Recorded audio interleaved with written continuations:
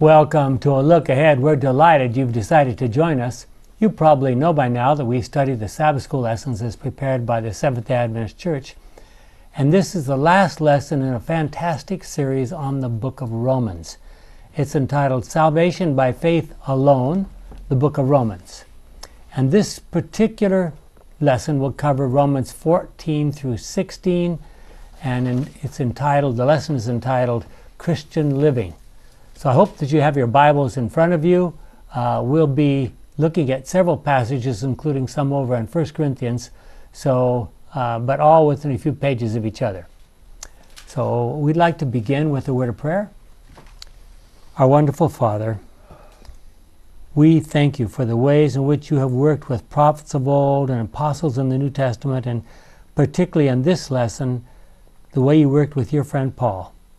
We look forward to the day when we might meet him in the heavenly kingdom and ask him why he wrote some things in the way he did and what were the circumstances under which he wrote, questions we wish we knew the answers to now. But we can read a lot into what we've already have in our hands, and so we ask you to guide us in our discussion today as our prayer in Jesus' name. Amen. Romans 14 deals with the question of what is acceptable practice for a believing Christian.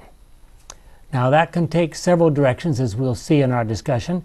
The particular question being discussed was food offered to idols. Now we don't deal with that so much in our day. Have any of you had trouble with eating food offered to idols? I don't think so. There are several very significant issues involved, however, if you read behind the lines. Do we need to judge others to set them straight? That would be the first question. Well, these verses, the first few verses of Romans 14, have raised a great deal of consternation among conservative Christians, among Seventh-day Adventists, and I think you'll figure out why when I read them to you. Welcome those who are weak in faith, but do not argue with them about their personal opinions. Some people's faith allows them to eat anything, but the person who is weak in the faith eats only vegetables. So immediately a lot of people reading superficially jump on this, say this must be a discussion of vegetarianism. Not quite sure what it has to do with faith, I'm not quite sure what it has to do with idols, but there it says vegetables, right? Those who will eat anything are not to despise those who don't, while those who eat only vegetables are not to pass judgment on those who will eat anything, for God has accepted them. Who are you to judge someone else's servants? And of course, what's he implying by that? All Christians are the servants of what? Servants of God. Servants of God. It is their own master, and notice the capital M, who will decide whether they succeed or fail. And they will succeed because the Lord is able to make them succeed. And then you should not stop there, even though there's a paragraph break. Some people think that a certain day is more important than other days, while others think that all days are the same. We should each firmly make up our own minds. So you can worship on Tuesday. What day do you want to worship on? Wednesday, I guess. Is that what we're supposed to get from this passage? No. No. Okay, well. Why not? And why not? A lot of people have looked at that passage and say this is a clear indication. They put that together with 1 Corinthians 10:4, and they put it together with other verses and just say it's very clear that all you people with your strict codes of eating and your worshiping on a certain day of the week, that's all gone. Christians don't need to worry about that stuff anymore. Well, we need to understand that Paul was writing from either Corinth or Cenchrea, which was just a little ways outside of Corinth, kind of like a suburb. In Corinth, almost all of the roads entering the city had pagan temples on them. And you can still visit Corinth. They're working very vigorously to restore it as far as possible to the glory it once exhibited in the days of Paul. Very interesting to visit Corinth. But there you can see temples for this, temples for that, temples for all kinds of stuff. There were a whole bunch of them there. It was expected that the one was to bring flesh, food, or alcohol into the city for sale. He would stop at one of those pagan temples and offer a portion of the commodity as an offering to the idol, thus dedicating all of it to that idol. Yeah. Why the wine and the meat? Okay, well, there are various possible reasons. The main reason is probably just economics. Those are the things that sold for the most money, and you could make the most money out of it. And so offering it a portion of it to the idol was a recognition that, okay, nobody bothered to offer vegetables to the idols. I mean, who's going to pay a lot of money for vegetables? So the highest price per pound was the meat and the alcohol. Yeah. So that's probably the real reason behind the scene. I'm sure there was other people who would say, well, but these are the real important foods, so that's the ones we offer to the idol. And there were probably other reasons. Maybe the priests had a yen for those things and encouraged. Also, very, very likely. Very likely, yeah. So the question then becomes, if you go to the market and you buy either alcohol or meat, and we'll be mainly focusing on the meat, and you take it home and you cook it, are you worshiping that idol, whichever idol it was, to which that meat was dedicated?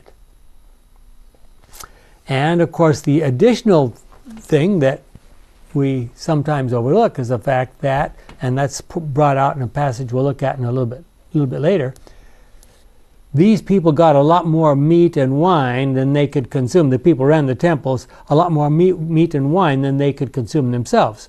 So what do?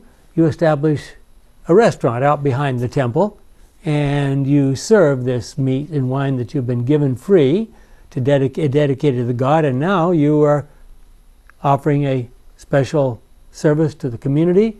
And the question then becomes, okay, maybe you don't believe this idol is important, but is it all right for you to eat in the restaurant behind the temple and eat some of the food that has been clearly dedicated to the idol?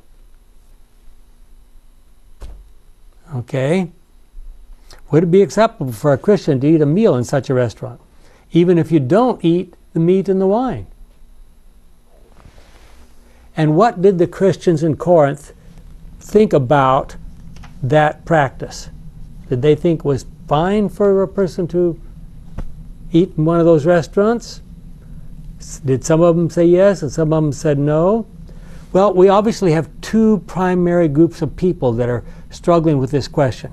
There are those who used to be pagans and now become Christians and still wonder in their minds whether those pagan idols might have impacted the food in some way or another. And then there were those former Jewish Christians who said, those idols don't mount to anything at all. They're nothing but chunks of wood and metal and stone or whatever they're made out of. So they can't affect the food in any way. So fine, help yourself. If it's a food that's fit to eat, whether it's been offered to the idol or not makes no difference at all.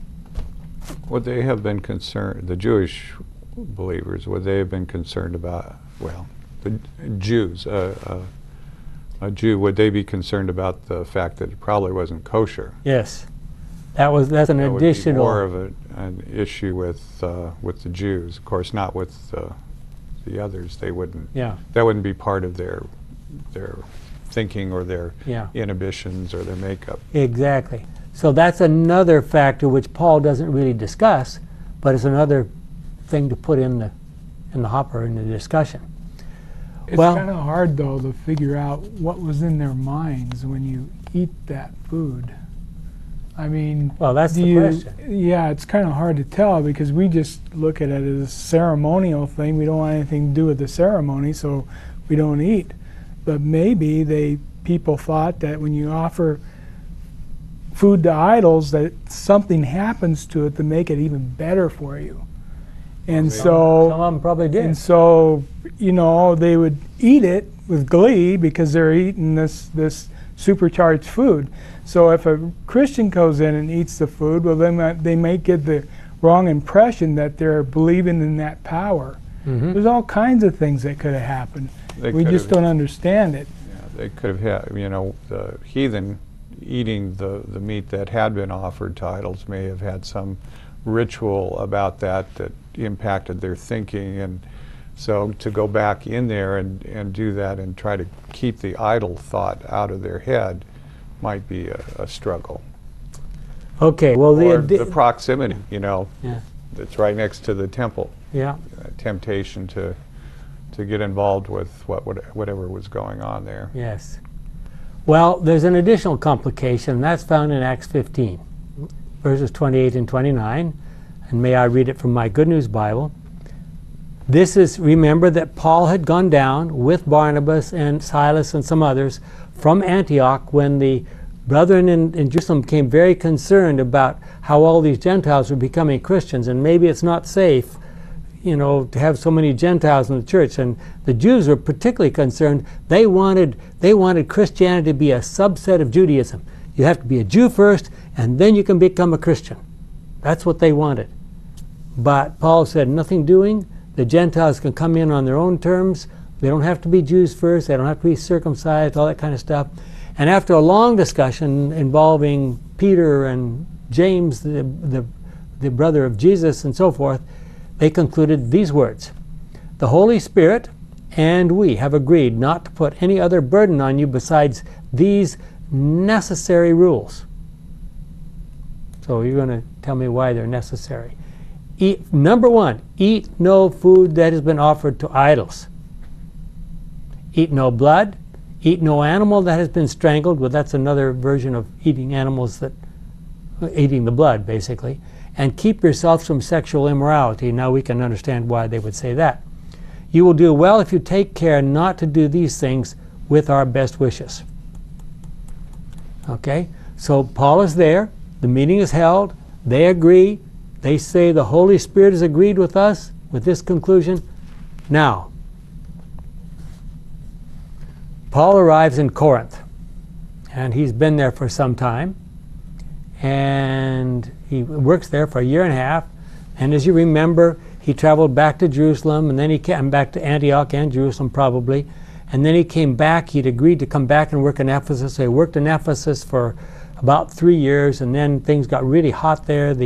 The silversmith said, this Paul is destroying our work here, and so Paul had to escape from Ephesus. Basically, he traveled around to Corinth after having written them two or three letters, and now he's back in Corinth, and he's sitting down and he's writing the books of Galatians and Romans.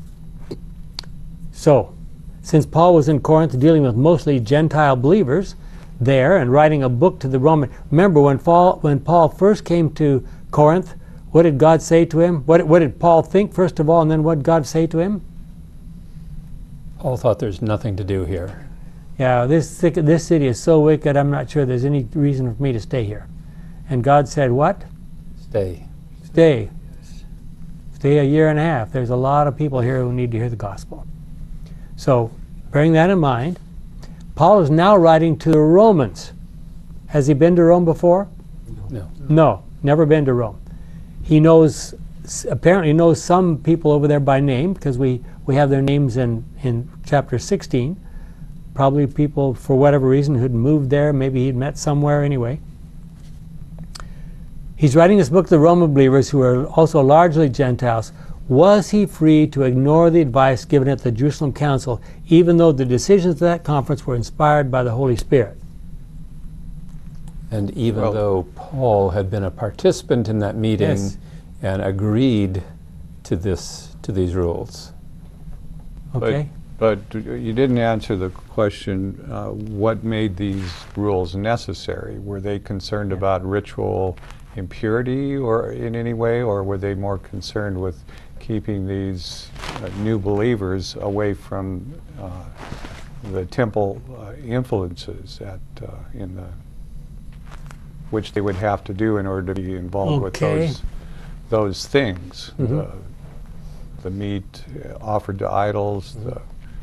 So you're thinking the reason for not, but what would that have to do with eating blood? What does that have to do with eating animals that are strangled? That's where they would get those things, because they, yeah. you know, where else would they? Well, I suppose they could probably get them somewhere else, but and they could be involved with sexual immorality somewhere else too. But all of these things sort of cluster somewhat around idol worship, and the temple. So Yeah. Yes. I'm thinking that the Jerusalem Council is trying to protect them from getting into situations over their head, and that's what Paul is doing in Corinth too. in his Okay. advice. Let's see if we can get anybody else want to throw their 2 bits in. Okay, Paul was clearly overriding the decision made by the General Conference in Jerusalem and recognized that the cultural situation he was dealing with required a different approach for whatever reason. Whether it's because he wants to keep them away from those pagan temples, which will be a little hard to do because if you're living in Corinth, the city is just full of them. Paul was suggesting that what matters is not so much the eating of the meat, which may have been offered to an idol, but how one relates to other members of the Christian church.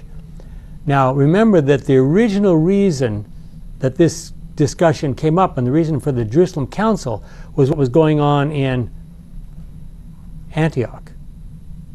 Do we have any hint that they were involved in pagan temples or anything in Antioch? Now, there were pagan temples in Antioch. Let's not question that. But there's nothing. The thing that seemed to be a problem was that and remember the Pharisees, I guess we should go back there to look at Acts 15 and look at this part of it. The first 5 verses.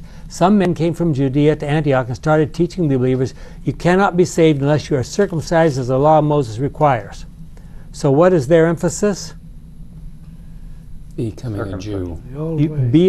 You need to be a fully converted Jew, then you can become a Christian. Paul and Barnabas got into a fierce argument with them about this, so it was decided that Paul and Barnabas and some of the others in Antioch should go to Jerusalem and see the apostles and elders about this matter. So the question was whether or not you had to follow all the Jewish regulations before you could become a Christian. They were sent on their way by the church, and as they went through Phoenicia and Samaria, they reported how the Gentiles had turned to God. This news brought great joy to all the believers. When they arrived in Jerusalem, they were welcomed by the church. Remember, the church in Jerusalem is still under terrible persecution. Let's remember that as all this is taking place. The apostles and the elders to whom they told all that God had done through them. But some of the believers who belonged to the party of the Pharisees stood up and said the Gentiles must be circumcised and told to obey the law of Moses. So what was that original discussion all about?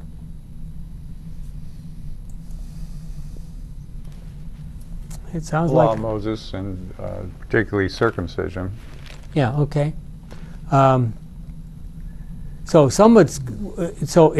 Paul says, okay, is he still concerned about the law of Moses? Well, in order to understand what's going on here, we need to look at a few other places where Paul talks to the believers in Corinth. So, Gary, can you take on that first paragraph for us? And we're going to go around the table here and look at 1 Corinthians 8 and then last part of 1 Corinthians 10. 1 Corinthians 8, 1 through 13. Now concerning what you wrote about food offered to idols, it is true, of course, that all of us have knowledge, as they say. Such knowledge, however, puffs a person up with pride, but love builds up. Those who think they know something really don't know as they ought to know. But the person who loves God is known by him. And Carrie? So then, about eating the food offered to idols, we know that an idol stands for something that does not really exist. We know that there is only the one God. Even if there are so-called gods, whether in heaven or on earth, and even though there are many of these gods and lords, yet there's for us only one God, the Father, who is the creator of all things and for whom we live. And there is only one Lord, Jesus Christ, through whom all things were created and through him we live. But not everyone knows this truth. Some people have been so used to idols that to this day they eat such food and they still think of it as food that belongs to an idol. Their conscience is weak, and they feel they are defiled by the food. Food, however, is not, will not improve our relation with God. We shall not lose anything if we do not eat, nor shall we gain anything if we do not eat. If we do eat. Okay. I'm sorry. Fred? I'm sorry, Dennis? I was waiting for you to. Go ahead. All right. Be careful, however, not to let your freedom of action take those who are weak in the faith. To let your freedom of action make those who are weak in the faith fall into sin. Suppose a person whose conscience is weak in this matter sees you, who have so-called knowledge, eating in the temple of an idol. Will not this encourage him to eat food offered to idols? And so this weak person, your brother for whom Christ died, will perish because of your knowledge. And in this way we will be sinning against Christ by sinning against your Christian brothers and sisters and wounding their weak conscience. So then, if food makes my brother or sister sin, I will never eat meat again, so as not to make my brother or sister fall into sin. Okay, let's stop there for a second. So what's the scenario that Paul's suggesting here? There are people who are weak, and we need to protect them. Okay, so who are the weak people? Those who, when they eat, if they were to eat meat offered to idols, would be drawn away from Christ. It would sear their conscience because they feel that they, well, I can't speak for them, but Okay, well, they would draw them away. okay, Perhaps early or young Christians that haven't thought in depth about this, which most of us probably haven't. yeah. So it's probably not the church leaders, but the followers in the church who have been told, you can't eat meat that's offered to idols, you can't eat meat that has blood, you can't eat meat that's been strangled. So they're going to follow the rules. So here would be the situation. Presumably they all would have heard about the Jerusalem conference, because that news was supposed to spread to all the churches. That's the way it was announced, the way it was supposed to go. And all of a sudden you're one of those new believers, you're a new Christian, and you're trying carefully to follow all the rules, and you walk past one of these temples, one of these restaurants that's behind a pagan temple, and there's the church elder enjoying his meal. And you're going to say, what? Pastor, what are you doing? It would confuse people that weren't very far into the truth yet. Mm-hmm. What if they were eating vegetables? Well, that would be obviously, if you, okay, you're eating only vegetables, I guess that's so okay. They're going to come in and be the food police and make sure that they're well, so eating all that's the what vegetables. that's what we're talking about here. Are we authorized to be food police or not? No. We're to live at peace with all our brothers and sisters and encourage them. We are supposed to be consistent, though, and maybe a new person wouldn't see consistency if they saw somebody eating meat in one of those restaurants. And they would, because they haven't had time to think about it or have it explained to them. One thing we should mention, in the King James Version, if you love your King James, as many of us do, but in the traditional English, meat can mean either food, just a broad term for any kind of food, or it can mean meat as in flesh, as we would use it in our day. Well, here it's specifically talking about flesh meat. It's not talking about just general food in these passages in Greek. Because that general food wasn't offered to the idols, was it? General food wasn't offered to the idols, that's correct. Idols weren't vegetarians or Yeah. vegans. Okay, Gordon, can you take us to 1 Corinthians 10, starting with verse 23? Yes. We are allowed to do anything, so they say. That is true, but not everything is good. We are allowed to do anything, but not everything is helpful. None of you should be looking to your own interests, but to the interests of others. You are free to eat anything sold in the meat market without asking any questions because of your conscience. For the Scripture says, the earth and everything in it belong to the Lord. Whoa! You're allowed to eat anything sold in the meat market? That's what it says. What would the Pharisees back in Jerusalem say? Heresy. The Christian Pharisees. Stroke. Heresy. Well, there'd probably be liver there, and I can't stand liver. I'd never eat it. And even though I'm free to, I'd never eat it. Okay. Well, that's... That's I think because of your he's scientific knowledge. Yeah, he's emphasizing the freedom. I just Yes, hate it. you It makes me could, gag. but he's going to come around and say, no, we're not going to do that. Okay. So Jim's going to help us with that. If an unbeliever invites you to a meal and you decide to go, eat what is set before you, without asking any question because of your conscience. Now we want to make it very clear here, this is not an issue about what's healthy or what's not healthy. This is a question of what you are comfortable eating. Okay? But if someone says to you, this food was offered to idols, then do not eat that food, for the sake of the one who told you, and for the conscience sake that is not your own conscience, but the other person's conscience. Well, then, someone says, why should my freedom be to act, why should my freedom to act be limited by another person's conscience? If I thank God for my food, why should anyone criticize me about food for which I gave thanks? Sally? Well, whatever you do, whether you eat or drink, do it all to God for God's glory. Live in such a way as to cause no trouble either to Jews or Gentiles or the Church of God. Just do as I do.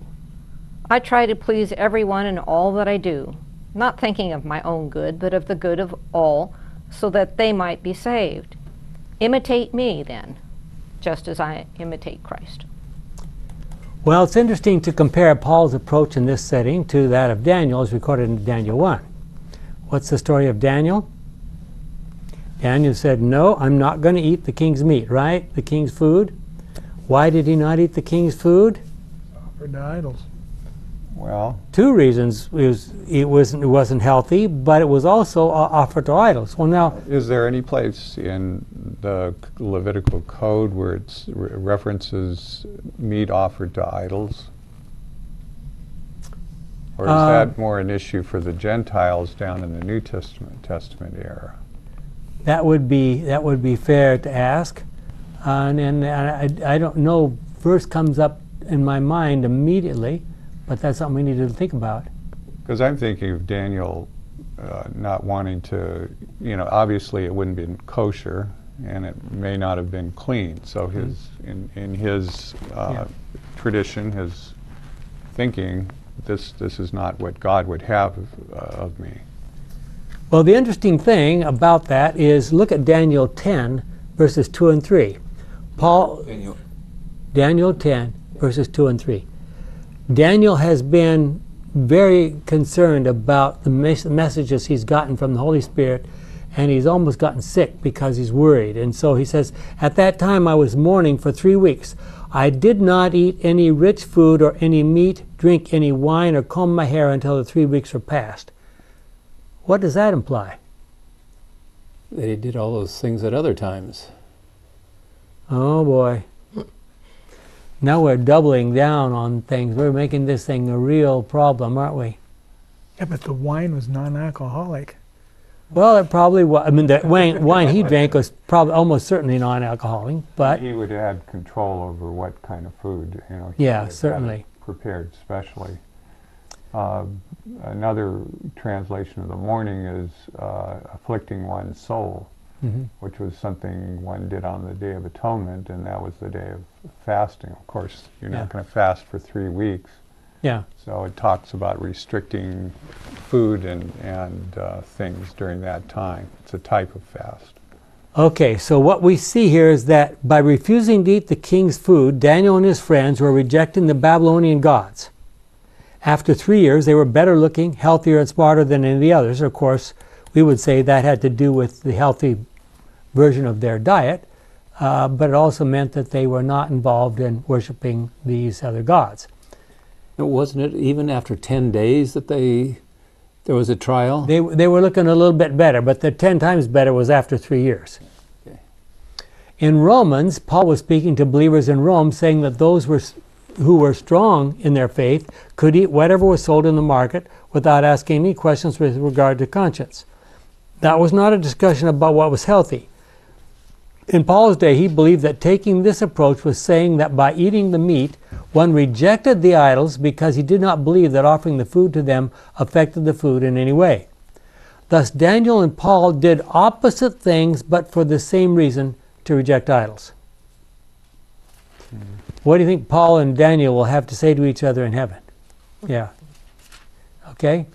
Comments? You were wrong, Daniel. No, I think Paul and Daniel wouldn't have any problem agreeing with each other. They both said, "You rejected the idols? Yeah, so did I." Well, the situation was different between the times. Oh dear. Wouldn't you think? You mean this is situation ethics?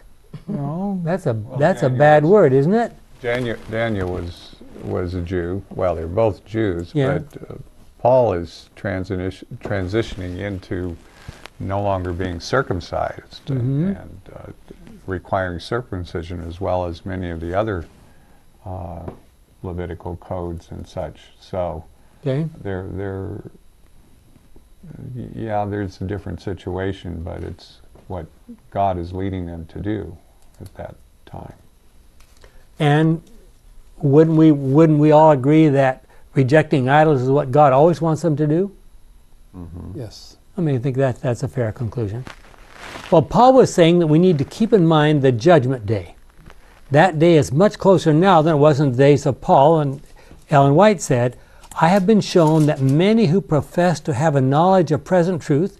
Now, we've gotten into some sort of touchy areas, some difficult, challenging areas of interpretation. So there are many who profess to have a knowledge of present truth, know not what they believe.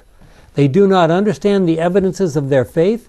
They have no just appreciation of the work for the present time. When the time of trial shall come, there are men now preaching to others, I wonder who that would be, who will find upon examining the positions they hold, that there are many things for which they can give no satisfactory reason. Do you think Paul had a very good reason for what he said? Daniel had a very good reason for what he said? Until thus tested, they knew not their great ignorance. And there are many in the church who take it for granted that they understand what they believe. But until controversy arises, they do not know their own weakness.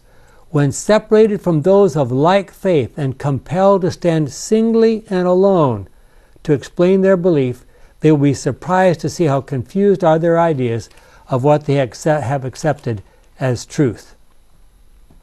Certain it is that there has been among us a departure from the living God and a turning to men, putting human in place of divine wisdom. Whew. Testimonies, volume 5, page 707. That's kind of scary. Yeah, I remember reading something about in the early days where people kept coming to her and James and asking for, well, what should we do? What should we do? And she wanted none of that. You know, you need to be able to go to the scriptures and come to conclusions, you know, yourself. You know, each one of us needs to have that connection with God so that He can guide us individually, not just through some great leader. Now, we have discussed this before, but it's quite likely that Paul, as a shining star for the Sanhedrin and in his early days, had memorized much of the Old Testament, probably including the book of Daniel. So, did that raise any questions in Paul's mind when he made this statement? About food offered to idols and what you can eat and what you can't eat? Was Paul convinced that his gospel was the truth? Absolutely. Yes. How do you know that? If an angel should come with any truth other than what I've told you, don't believe it, he said. May he be condemned to hell. Galatians 1, 6 to 9. So some of our Christian friends we know have used Romans 14 along with 1 Corinthians 10:25, which we read a moment ago, Mark 7:18 and 19, and 1 Timothy 4, 1 to 5, to suggest that the Seventh-day Adventist emphasis on a healthy diet is no longer required by God. So how are we supposed to interpret those verses? No longer required by God to do what is the question. Mm-hmm. Right, where as was read, whether you eat or drink or whatever you do, you should be able to do it all to the glory of God. You know? Okay. So if Well, not only that, but what if you were really hungry and there was some food there and you couldn't touch it because of some ceremonial reason? Mm-hmm. I mean, think about David. He ate food that he wasn't supposed to eat. That's right. And so we got to have the freedom to be able to I mean, why would our faith just cause that kind of trouble? Well, the question is, how much is there? I mean, where does how far does our freedom extend? You know, there's an old adage that says, "Your freedom ends where my nose begins." Yeah, but we're not punching anybody's No, nose. I just no. want to fill up my stomach so I don't faint in the middle of the road there. So we would say that if the only reason you're avoiding certain foods is for ceremonial reasons, then perhaps these verses do apply to you. Idols do not have the power to hex food. Does one become ceremonial unclean by touching or eating such foods? Now remember, we know that the traditional Jewish belief in the New Testament is you would not dare even to enter the home of a Gentile. Now they are being asked not only to enter the home of a Gentile, but to sit down with them and worship with them in their homes. Peter did that.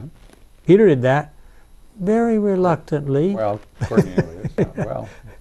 Well, But then he fully accepted it and repeated the experience and why God had accepted those people. Yeah, well, that was good until he got to Antioch, where he backed off again. Right.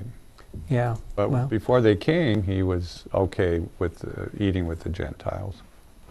Okay. Well, you could relate to this if you were an Adventist and you came into a newly converted person and you go in the house and the house smells like smoke and they're frying up something on the skillet and they said, "Come on, let's eat," you know. And so what would you do in that case? Well, Gordon told you what to do in that case. 1 Corinthians 10:25. Eat whatever's put for you, unless they say it's been offered to idols. And somebody else has told you that it was offered to idols. But that doesn't hurt Adventists now, but the smell of smoke does, and the greasy smell all over the place. Maybe some smoke coming around from the skillet. Setting off the fire alarm. Yeah, and that kind of stuff. And you go, "Oh my, what am I doing here?" You know. But is there really something really scary in that? I mean, you're not going to be there forever. No. I can remember working in a not-Adventist hospital where everybody was still smoking. This is years ago. And of course, you just accepted it as the way it is. Now today, maybe we're... In Montana, you know, when I was a kid, every restaurant just reeked with smoke. Yeah. You know, it's changed now, but man, back then... It's very interesting that the huge committee of the, I don't even know what official group or whatever did this, but that passed the original CDC regulation on smoking. They have a picture of this room and you could hardly see anybody. It was so full of cigarette smoke. I don't think that we're dealing with a health issue, though. No. Here. Those who are familiar with the Adventist Health Study, I'm talking about that issue, and other related research projects are aware that following a healthy Adventist lifestyle can add up to 10 years to one's life. Now that is about health. A young person might be inclined to say, I don't care to live 10 more years at the end of my life in some nursing home. It turns out that if you eat the healthier diet when you're young, you stay young longer. So the years you add will be healthier years, not just 10 more years at the end in a nursing home. In fact, the amount of time that you are significantly ill at the end is actually shortened. There were also apparently some formerly Jewish believers in Rome who were encouraging the Christian believers to adopt the keeping of certain ceremonial Sabbaths. We already read that. At one time, there were quite a number of those ceremonial Sabbaths. Paul placed the keeping of those ceremonial Sabbaths in the same category as eating food offered to idols. I feel that I'm being a bit contrary, but okay, that's fine. Go I'm ahead. going to raise a question about that.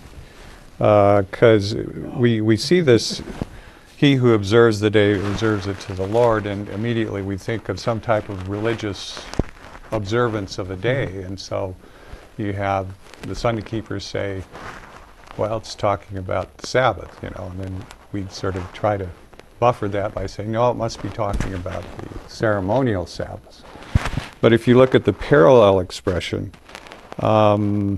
he who eats does so for the Lord, for he gives thanks to God, and he who eats not for the Lord, he does not eat and gives thanks to God. So is that talking about communion? What other religious observance of a meal would there be? Well, to the Jews, there were many. Well, and that's the issue here, because on one side are those people who still think we probably need to do all those Jewish things, and if you go back to Leviticus, there are a lot of them. Yeah, but these are things. There were different opinions. You had some people who said this, and Paul seems to be saying that's okay. Either this person can believe this, and this person can believe that. If you want, right? Yeah. If you want to follow, what you're saying is, if you are a Jew and you have convictions about these ceremonial Sabbaths and you want to observe them, that should be fine. No one else should condemn you for it. And on the other hand, you shouldn't condemn them for not observing the ceremonial Sabbaths. Yeah, I think it's talking about secular things, not religious things. Was there such a thing as secular things back then? Or even today. Is there a difference between secular and well, there is today, because we got science and the physical stuff. But that's but back then, I think religion just permeated through everything. Perhaps, but maybe some felt that celebrating the birthday of this decaying dust that's destined for death was not worthy. Perhaps others felt that they could do it unto the Lord. Yeah. Maybe the day of their baptism was more important, and we should celebrate that or some such thing. The fact that they're called Sabbaths suggests that they came from the Jewish tradition. What Sabbaths?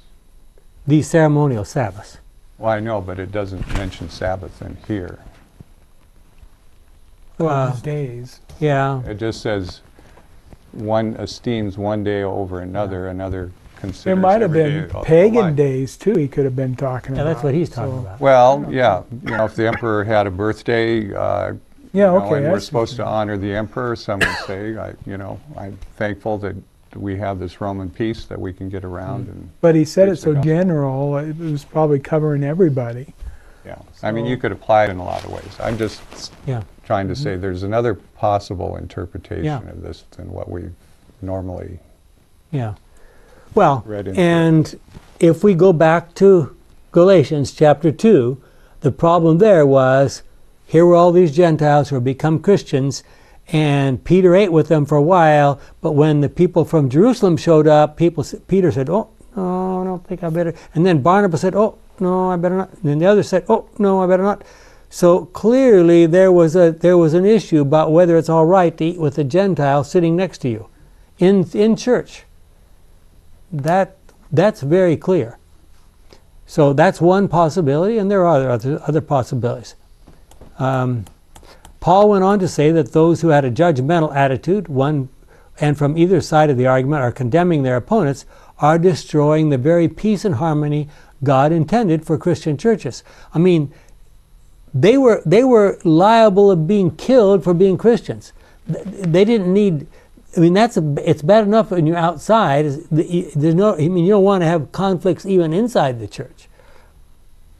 So, what happens even in our modern days when churches choose up sides and begin throwing verbal darts at each other? Well, they put it all over the internet. And how many of us have heard of churches that got torn apart? Yes. Today it might be over what kind of music is all right to play in church, what kind of dresses the women should wear. I mean, take your choice. Now you've gone to meddling. Yeah. Well, those are not core issues, we're going to say. Honestly now, considering the full span of history, especially since early Christian times, is it the Seventh-day Sabbath or the ceremonial Sabbaths that have created the most controversy? Seventh day. No question about that. Through the history of our world, far more controversy has arisen over the Seventh-day Sabbath than over the ceremonial Sabbaths. Why is that? Well, Satan understands very well that a correct understanding, and this is not just whether you're keeping it from Friday night sundown to Saturday night sundown, but a real correct understanding of what that observance really means will lead people to honor and admire our true Creator and God. That is far bigger issue than any involving a ceremonial Sabbath, and Satan knows it. He will do anything to prevent our correct worship on God's holy day. So, does that mean then that we are free to condemn those who do not observe the Sabbath, even the Seventh-day Sabbath, just the way we do? No. He was pretty adamant about that in Romans 2, wasn't he? Right, and I am going to suggest that in Colossians, where it says, therefore, let no one act as your judge in regard to food or drink or in respect to festival or a new moon or a Sabbath day, Yeah. which are a shadow, that it's not so much talking about whether you observe a day or whatever, but how you do it. Well, I think it goes beyond that. Observing a day has no place. It's observing God on that day that really should be emphasized. And I think for the meat, the same thing is somewhat true. It's not a matter of the meat being a problem. It's a matter of how we consider the food. What does it mean? What does it mean? What does it do to you? Are we doing everything to the glory of God? What is the glory of God? It's His humility. It's His love. It's His mercy. And if what we eat reflects that humility, love, and mercy, we are on God's side. Very good. So would you say, let's do a little hypothesizing here, would you say if you eat a carrot and you think that means that you are worshiping the carrot god, that would be wrong? You need some That's what you education. think. Well, what if I ate a carrot and somebody else thought it was the carrot god and it was wrong? Well, Paul made his comments about that, didn't he? Better not eat carrots. Yeah. Boy, I hope I don't starve, depending on the people that are around me. Okay, well, it never helps to beat people over the head with one's arguments. That would just drive them away, and you cannot antagonize and persuade at the same time. So if our job is trying to bring people into the church and trying to convince them that we have the right approach to all aspects of life, we can't be antagonizing them and persuading them at the same time. Well, it's pretty obvious from scientific studies that vegetarianism is a healthier lifestyle for most of us. It should not become a matter of condemnation either. Remember that Abraham and Sarah fed beef to whom? The Lord and The Lord and two angels. Genesis 18. Did they refuse to eat it? Did God ask for a second helping? We don't know that latter part. I'm just asking. I'm asking you to speculate here. Well, I know what you would say. You do know what I say? I would say. I would venture a guess and probably get it right. That was wonderful. As far as food, the second helping goes. Well, we know for sure that Jesus fed thousands of people fish. Matthew 14:13-21 and Matthew 15:32-38 on two different occasions. Jesus even created fish for his disciples to eat out of the thin air. John 21:9. Or should we say, as one student did one time when asked, "Why do you think Jesus fed the disciples fish on the beach?" He replied, I understand that he was living up to all the light he had. I hope that makes everybody smile. well, I hope he was the light. But he also ate fish after his resurrection. He came. Yep, they gave him some fish He and he appeared ate to it. them, and they gave him some fish, and he ate it. Christ never worked a miracle. I'm quoting now from, this would be Desire of Ages, page 366, the first paragraph. Christ never worked a miracle except to supply a genuine necessity, and every miracle was of a character to lead the people to the tree of life, whose leaves are for the healing of the nations. The simple food passed around by the hands of the disciples, that is the loaves and the fishes, contained a whole treasure of lessons. It was humble fare that had been provided. The fishes and barley loaves were the daily food of the fisher folk about the Sea of Galilee.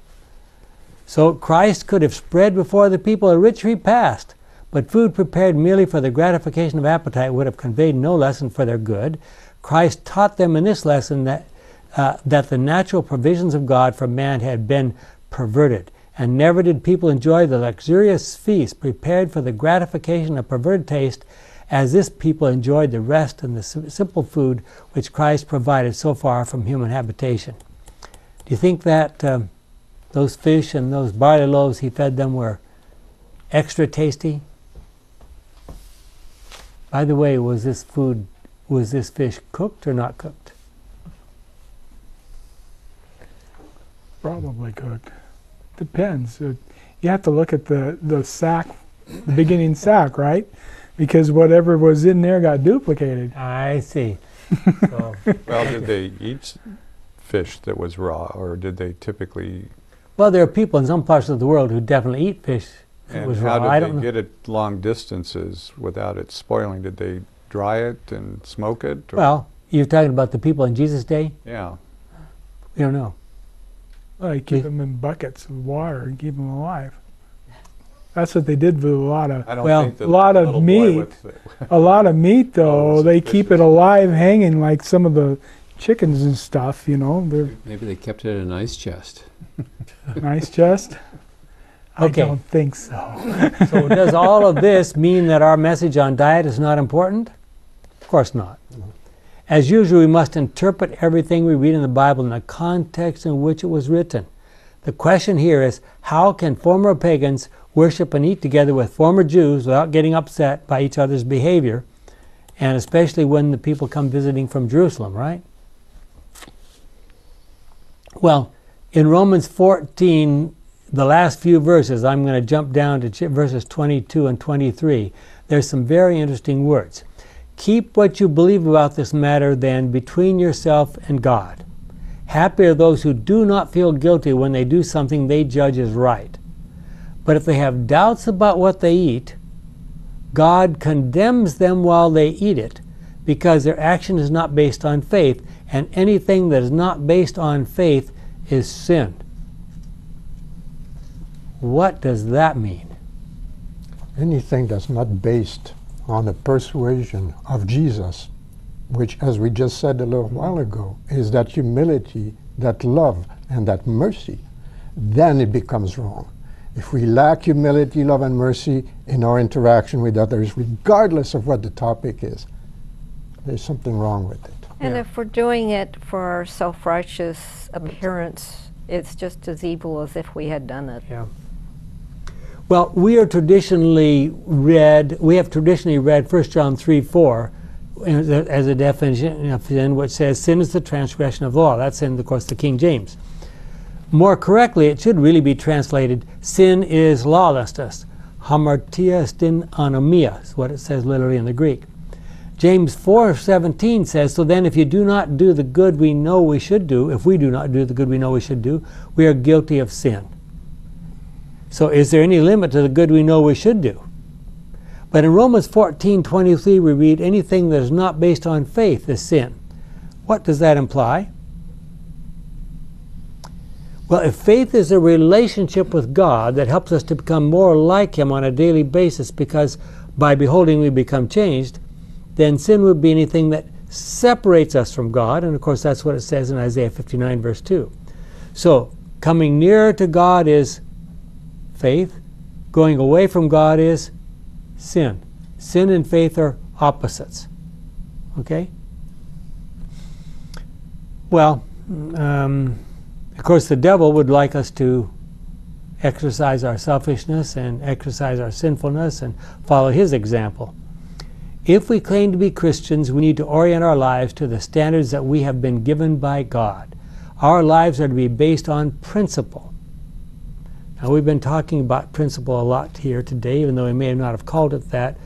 What are the principles that guide us in who we sit next to in church, what we eat in the restaurant? What are the principles? Well, glory to God and love for one another. Anything that breaks those things apart leaves us back where we started from. We don't have time to go into this in depth, but in the next chapter, Romans 15, Paul immediately says, okay, you people who think you're strong in the faith, good for you. Don't be the cause of causing some weaker, younger, newer Christian to fall. Okay? And that really is sort of the conclusion to Romans 14, isn't it? Then he summarizes what he said in the whole book of Romans, in Romans 15, 17, 7 through 13, and points out very clearly, even quoting passages from the Old Testament, that the gospel is for whom? Everyone. Everyone.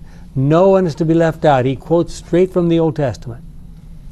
Paul was not apologizing for speaking so boldly about what he believed. He had set as a goal for himself to preach the gospel in places where no one had done so before. And then he goes on to talk about something that unfortunately never happened, his plan to get to Rome, to meet with the church there, be helped by them to go on to Spain and spread the gospel in Spain. But of course we know that he went down to Jerusalem and was arrested and finally ended up getting to Rome, but under what circumstances? Prisoner. Escort. Yeah.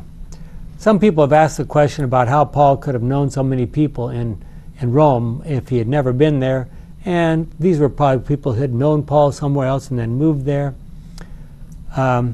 Romans 16, verses 16 says, greet one another with the kiss of peace.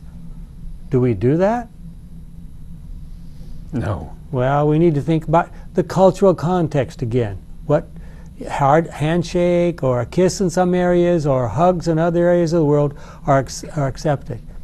And then Romans 16:22 says, I, Tertius, the writer of this letter, send you Christian greetings. Tertius was just the secretary for Paul. He did the manual writing, but we come now to the end for this wonderful book of Romans. I hope you've enjoyed it. Our kind and wonderful Father, we end with a bang. We end with some very important attempts to apply the principles that Paul is trying to preach. We thank you for this book, which has so many thought-provoking and challenging ideas in it. We thank you for this privilege we've had over the last 13 weeks to study these chapters and what all it might have meant to the people in Paul's day. We look forward to the time when we will be able to ask them ourselves personally, you know, you were a member of the church in Rome. What did you think the first time you heard this book? And so forth. May that time come soon is our prayer in Jesus' name. Amen.